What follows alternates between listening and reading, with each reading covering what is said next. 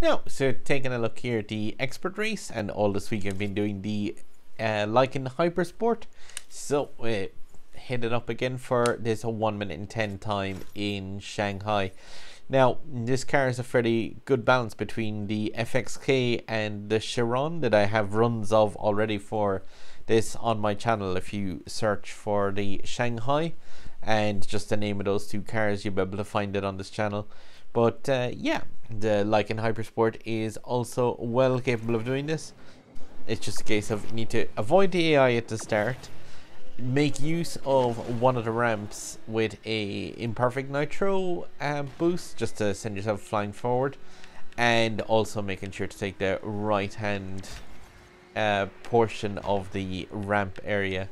So here we go, into that with the orange to shoot the car straight up to the top speed. And yeah, again here with the second one, just the exact same orange boost right on the animated lights area of the ramp if you can. And here make sure you're getting ready for a right movement across this ramp, so you're going to bounce over to this side of it. It is just with these S rank cars, you need to kind of make sure that you're going as straight as possible over that ramp, and that right path's the best way to do it. Here, just going to very carefully go a small bit to the left hand side, which will give us enough room to loop around in a perfect boost and keep onto that car's top speed. Well, it's like 220-ish coming around there, but what you do is you just need to use the ramp to move a small bit left, and it gives you a better turning circle for that corner, and you should be able to come across the line with ease. Ease, half a second. But yeah, it's capable to do it with a little bit of flair as well there at the end. So like, yeah, that Lykan is well capable of doing the Shanghai. Like I said, it's got that 250-mile-an-hour top speed. You just need to make sure to keep it as straight as possible on the track. And yeah, the main areas are escape the AI. When you're coming up to that, the part where you've got the hill over, or the left portion, you really have to go over that and left, and oh sorry, not left, right. You have to stay right so you bounce over it.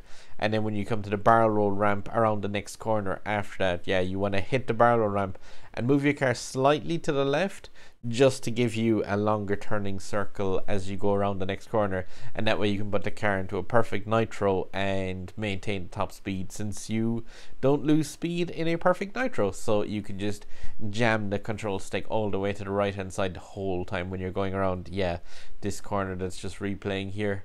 And yeah, I think I came out of it at 220. That's really important, because you take that speed all the way through pretty much to the finish line with that pathway.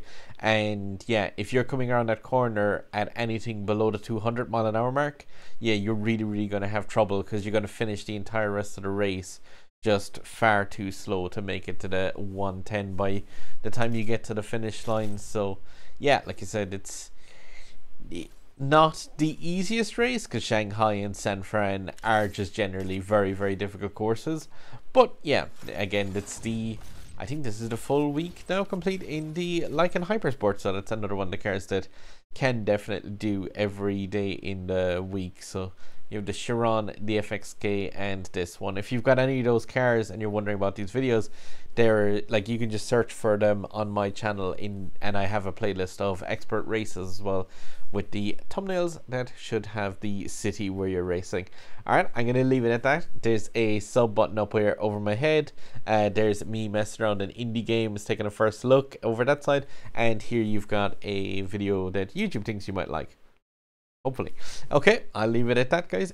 Drive safe and happy farming.